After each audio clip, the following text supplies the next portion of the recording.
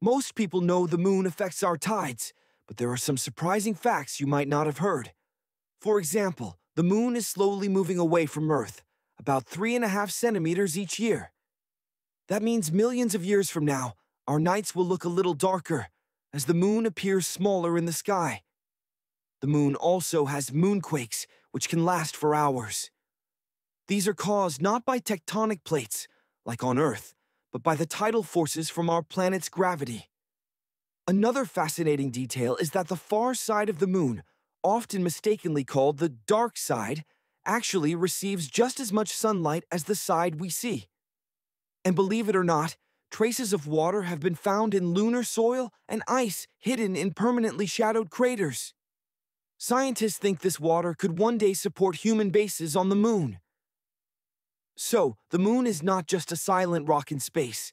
It's a dynamic and slowly changing world that still holds many secrets.